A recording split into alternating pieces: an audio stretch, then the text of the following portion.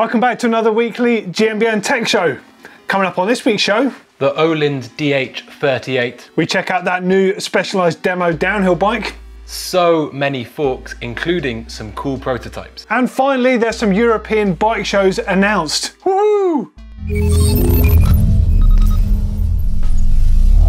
So first up in news this week is a new fork from Ohlins, a new version of the DH38. So what's different with this fork? Well, starting with the air side, it now uses 3 chambers, which gives you basically loads of adjustment in terms of feel and ramp control. It's also really put an emphasis on reducing the breakaway forces needed to get that fork into its travel, new lubes, new greases, to make it a lot better in terms of small bump compliance. A new needle design to increase adjustability of low speed compression and rebound, and redesigned high and low speed compression. So loads going on. The cassette tool interface is also pretty cool, so similar to what you might have seen on the RockShox forks that remove any spanners needed to get anything out of the crowns. It's all done off the cassette tool, which is a really nice touch. Now this fork is actually pretty cool because it can go all the way down to 120mm in terms of travel, so I wonder if this will open up some options for your enduro bikes. Now interestingly enough, we've also seen on Pink Bike over the weekend that there were sneak previews of that 1.8-inch steerer taper that Ohlins were making a fork for on e-bikes. So maybe as mountain bikers, we're gonna have to come to a crossroads. Do we choose a new head tube standard, or do we choose using some triple clamps on our hard-hitting enduro and e-bikes? So yeah, it could get some people pretty riled up. So in terms of compatible tyre sizes, in 29 it goes up to 2.8 inches, which is pretty big, and on 27.5 it goes up to a whopping 3 inches. So it also uses a floating axle, again, to help increase small bump sensitivity. And I think it's really worth noting that over the last however long, couple of decades, there's been a real dominance in Fox and RockShox in terms of the World Cup anyway. But last season was the first season that I can think of where neither Fox or RockShox claimed an elite title. Loic Bruni on the Ohlins and Tracy Hanna running a mix of Suntour and fast suspension. So I think that's pretty cool. The RRP of these forks starts at $1,600, or that's £1,250 for the fork, or you can buy just the crown separately for $350. So yeah, I think it's very, very interesting. And this week we've seen a whole host of prototype forks floating about. So we've seen some more contraptions from Milliard, and they say, I mean, they're a real big fan. They're really happy with the direction the fork's taking because they wanted the fork to match that Hyperride rear shock that we featured on the show previously. And just looking at the way it kind of handles the bumps on their Instagram page is pretty amazing. Just hitting a curb and it just tracks the ground like nobody's business.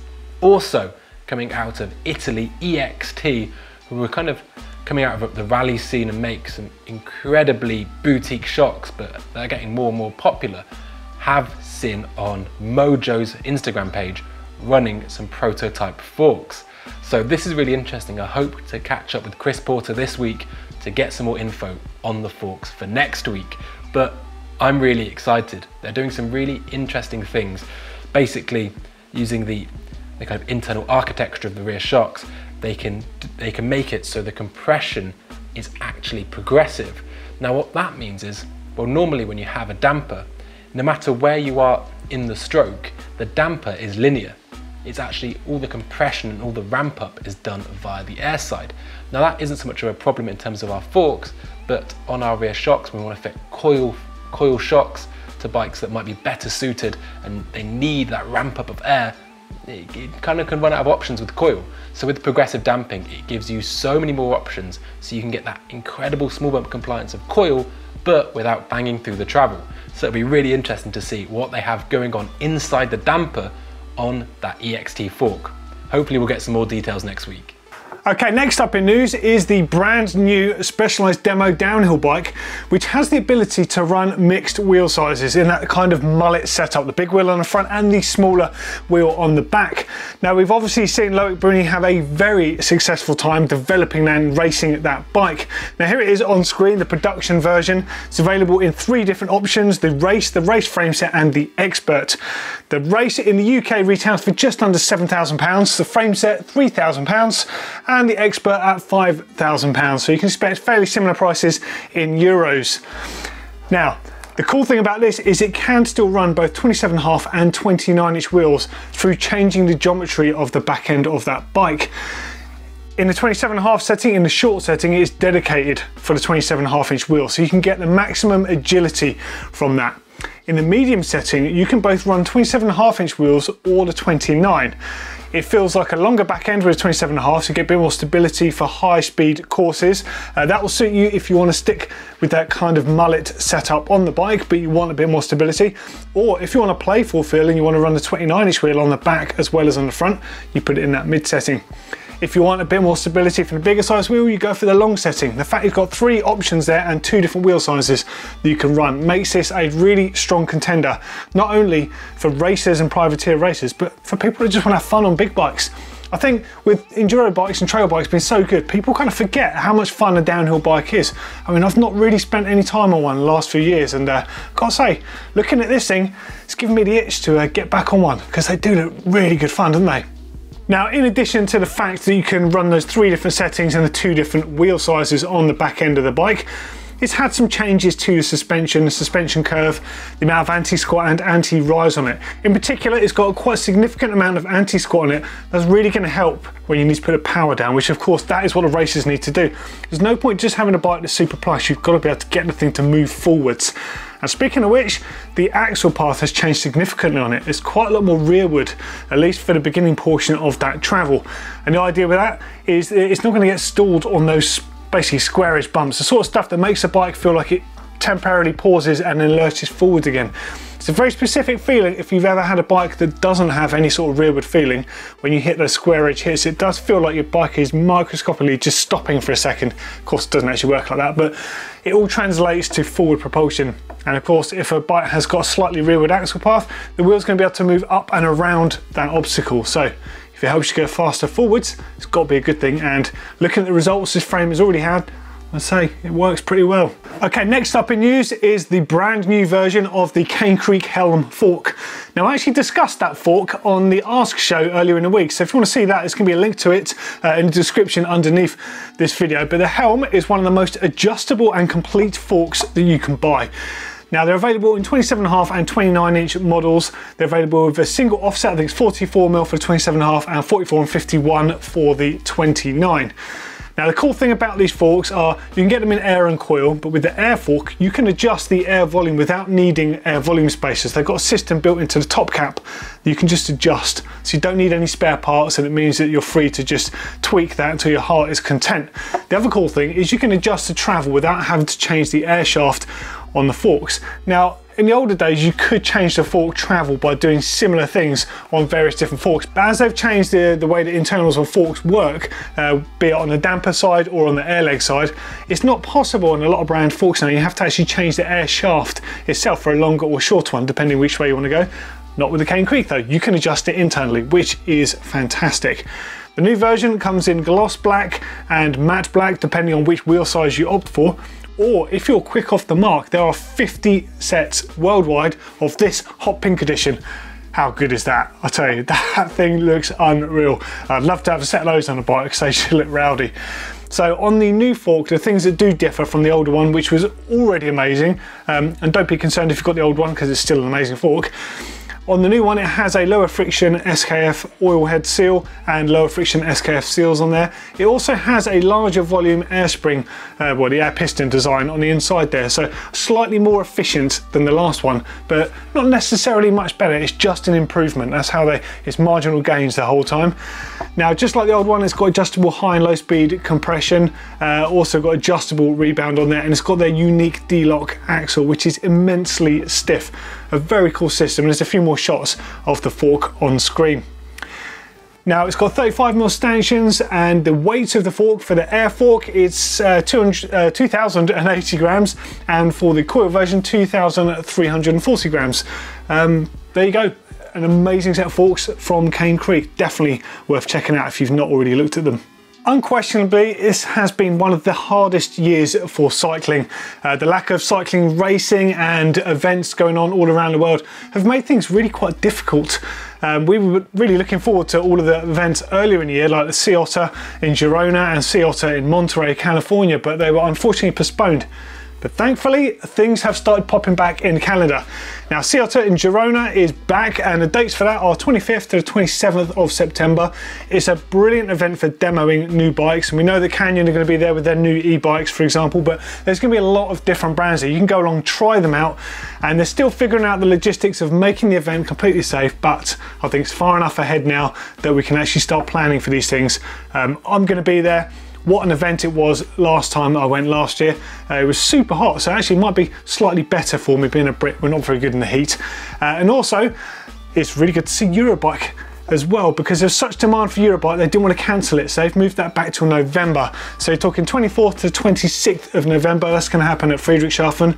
Of course, Eurobike is one of the biggest shows of the lot. Now, it's a really important show. A lot of business takes place there. It is predominantly a trade show, but it means we're going to get to travel there, hopefully, and see all of that latest tech that we've missed out on this year. I'm really excited about this, and I really do hope that it's possible and it does happen, because I think we all need a break, don't we? And we all want to see the new stuff, hey? Now, last on the news, well, it's kind of a half piece of news. Our GMBN Tech Show always goes out on a Wednesday. However, there is a very exciting new piece of mountain bike tech being released tomorrow, on Thursday. So I'm tight-lipped to the details now. However, if you follow our Instagram account, we will cover the breaking news as it happens, and you won't miss out on a thing. So keep your eyes peeled tomorrow over on Instagram. So now it is time for the quiz. So I'm going to read out the questions, and you're going to have to tune back in with Doddy later on to get the answers. So the first question. The Cannondale lefty fork is famous for having a single leg, but what technology does it use to get around all of that flex and torsional twist? So, bit of a techie question there, but I no doubt some of you will know it. The second question. 510, originally known as 510, cut their teeth in other sports long before mountain biking, most notably climbing shoes.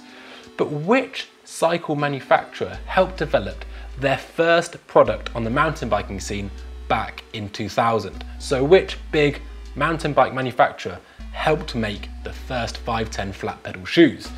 And the third question. BMC is a very famous Swiss bicycle manufacturer. Mountain bikes, road bikes, they make them all. But what does BMC stand for? So those are the questions, guys. You have to tune in later on to get the answers. And now it is time for Bike Cave. Now, Bike Cave is the part of the show where we get to see some of the amazing creations people have installed in their homes to work on, to look after, to store their bikes. Now, this week is a bit different, as we have somebody that you might just have heard of. However, if you have your own bike cave, get it into the upload link below, and hopefully we can feature it on the show. Now, over the past, however long it's been, of this lockdown, one of my favourite things to do has been to check out Blake's bike cave as he builds it. Goes out, I think, every Saturday morning on Blake Builds on GMBN main channel, and it is absolutely fantastic. Now, here are some pictures off Blake's Instagram, and I'm in this bike cave. Honestly, when he said he was going to do it, he's a pretty, you know, smart guy. I'm sure he's going to work it out, but I didn't expect it to be this bloody good, to be honest with you. He's got it lit up like a nightclub. It looks great, and even those ABUS wall mounts, the ground anchors. I mean, so neat. It looks absolutely fantastic. And massive kudos to Blake, because not only has he built something really cool, but he also designed it. And the difficult part is making sure the end build looks like the design, and it does. So I think absolute mega kudos to him. And if you haven't checked it out, yeah, start with episode 1, get a good strong cup of tea, and just watch it unfold. It's absolutely fantastic, and Blake's enthusiasm is infectious. It makes me think, oh my God, I can do anything, and I want to build an incredible bike cave like this. So absolute fair play to Blake, and yeah, get over onto the main channel to check that out. Hey Doddy, hey Henry, yes, thank you very much. Episode 5 is live on GMBN of Blake Beald's Bike Cave. We've come so far, and 5 is all about bike storage. Just like this, with these toe peaks swing up, bikes all here, and I've got helmet storage, and all of this right here is in episode 6, coming up very soon. Actually, Saturday, it'll be going live. It's all about this, and my worktop, and a few other bits and bobs. I even made this. All coming up. Okay, now it's time for Rewind, which of course is our retro part of the show. Get to talk about old mountain bike stuff. Now, if you've got anything old or you want to know anything, let us know in the comments. Use that hashtag Rewind, or alternatively, the link to our uploader is right here where my finger is on the screen, and there's also a direct link to it in the description underneath this video. So if you want to contribute to this section of the show, please get involved. We love seeing what you've got, no matter how old it is. In fact, the older it is, probably the better it is and more likely we are to feature it. Now, I have a bunch of old stuff here. I just want to say thank you to Rory Hitchens for sending this stuff in, because it's taken me on a little nostalgic trip here, and I've contacted some people I haven't been in touch with for a while. Now, this is one of the very early crud catchers that came about on the market. Now, of course, this is a down tube mounted mudguard. We're going to look at the details of this in a minute, but it actually leads me onto the story of how it happened.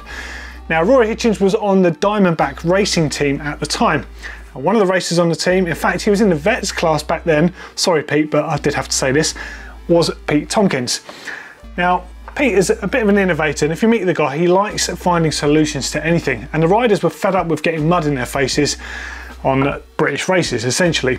And they're all cutting down drinks bottles and basically zip tying or cable tying them onto the down tubes of their really nice bikes.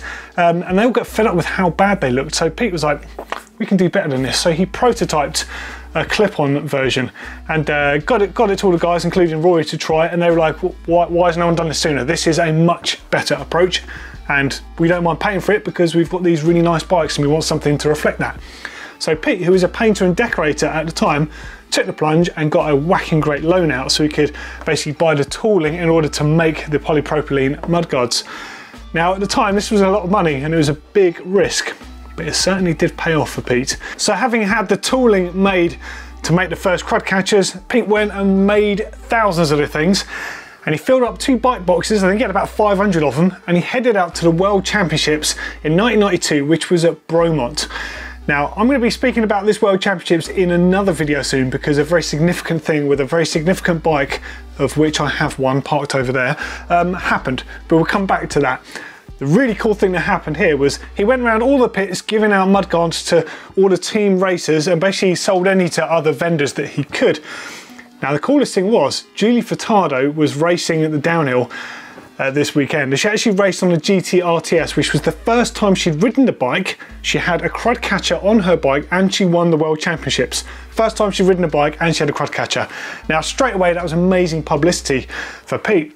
But the really cool thing was GT actually took the bike with mud on it as it was, and they toured it around the USA. They took it to loads of dealers, giving Pete basically the leg up that he really needed, the visibility, and everyone suddenly wanted crud catchers.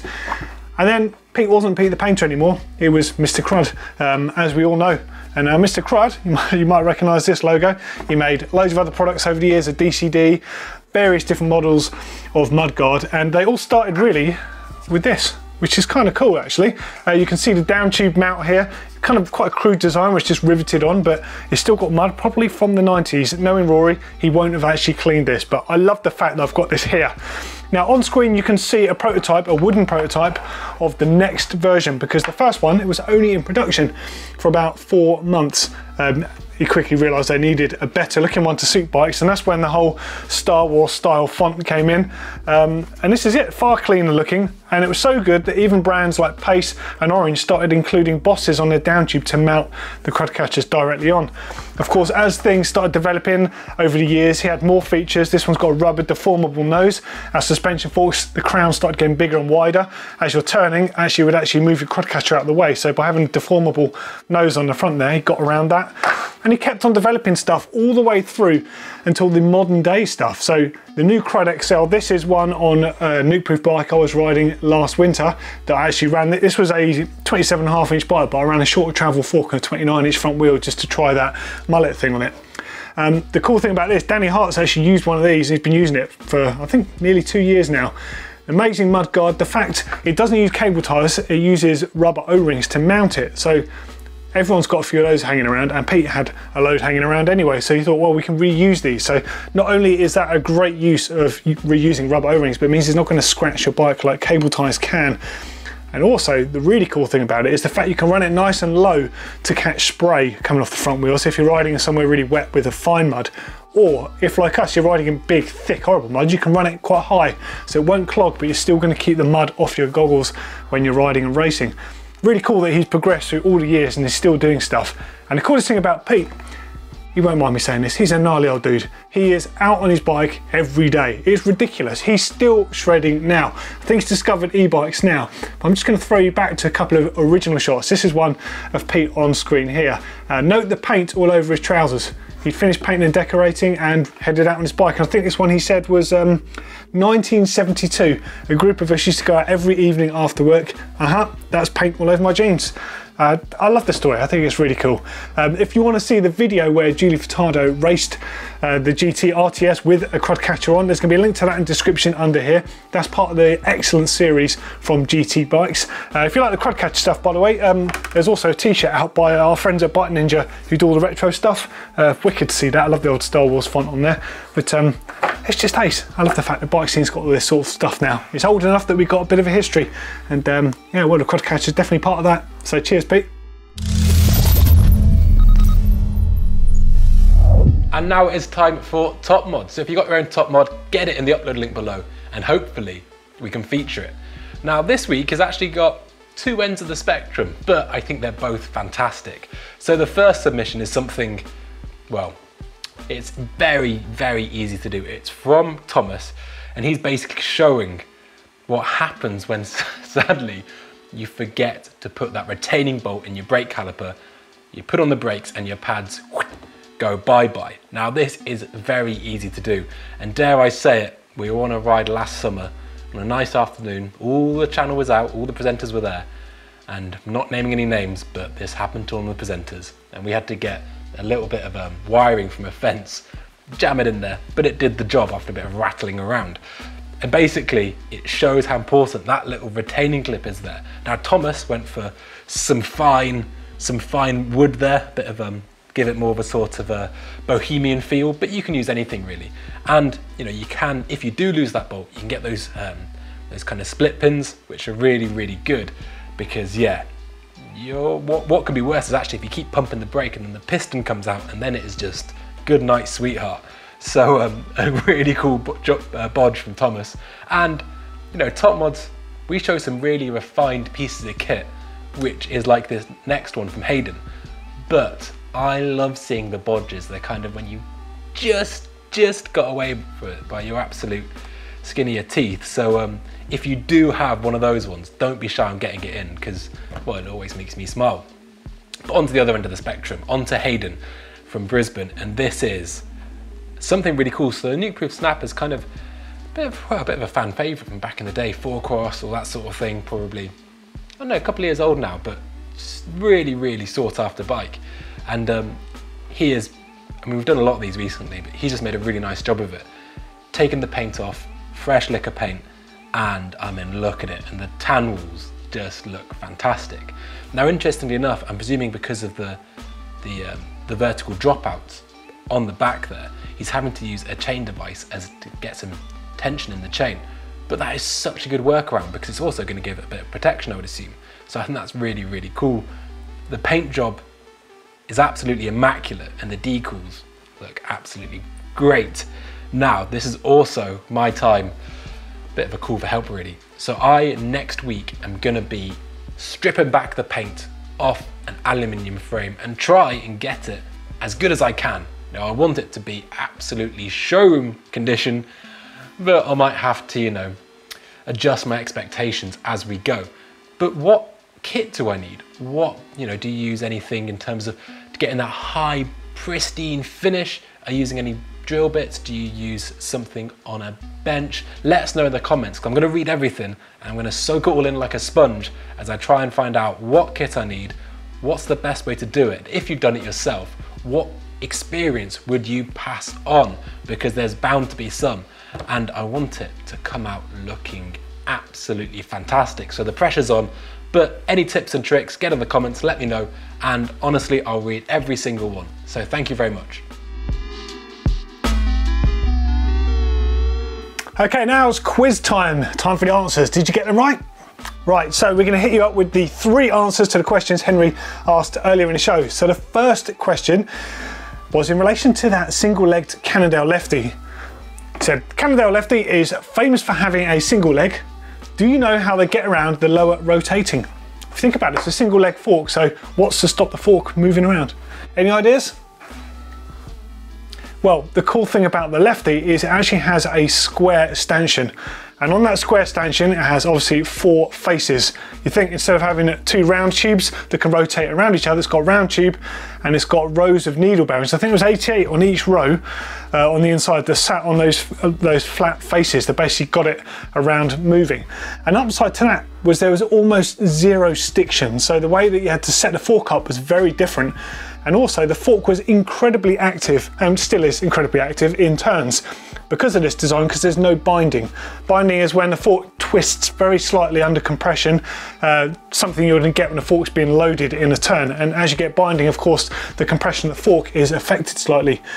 Now the lefty is something that just doesn't suffer from that, so a really cool design. Although the latest version of the fork, the Ocho, which is the single crown option, to remove a lot more weight from the fork and improve the design. It still uses the needle bearings, but it has 3 surfaces, so very much like a pyramid. But that's how they get around the fork rotating. Pretty cool stuff. Okay, next question was about 510. So 510, originally named 510E, which I didn't know, they cut their teeth in other sports long before mountain biking. But when they did come into mountain biking, who did they collaborate with? Any ideas? Yep, it was Intense Bikes. Now, Jeff Stieber from Intense, I mean, the guy is like a natural born tinkerer. He just can't help himself. If he sees something that's good, he's got to find a way of making it better or using it for a different application. He's still doing prototypes of bikes constantly in their Temecula headquarters. Now, he was aware of the 510 climbing shoe rubber, which was known as stealth sticky rubber, and it was unlike other rubber available to put on footwear. He was also aware of how popular flat pedals were, but there was nothing resembling a good enough shoe to really stick to the pedal, so he pretty much did a cut and shut by skimming off the sole, and I think he basically laminated or glued it onto a set of skate shoes, and the idea was born. And then he did the first collaboration with 510, and in fact the Intense shoes looked pretty cool. They're a bit clumpy at the time, but actually if you look back in retrospect, they kind of remind me of some of the like the Adidas like free trail sort of type shoes that you can get at the moment, which is ironic because of the collaboration that's happened now with 510 and Adidas. But yeah, it was Intense that did it first before 510 actually branched out themselves into the scene. I wonder how Jeff feels about that, because really Jeff was first, so he deserves the props. And next up, and this is a really cool one, I 100% didn't know this, what does BMC stand for? Now I've heard someone out there, a friend of mine, say Bicycle Marriage Counselling, but it's not that.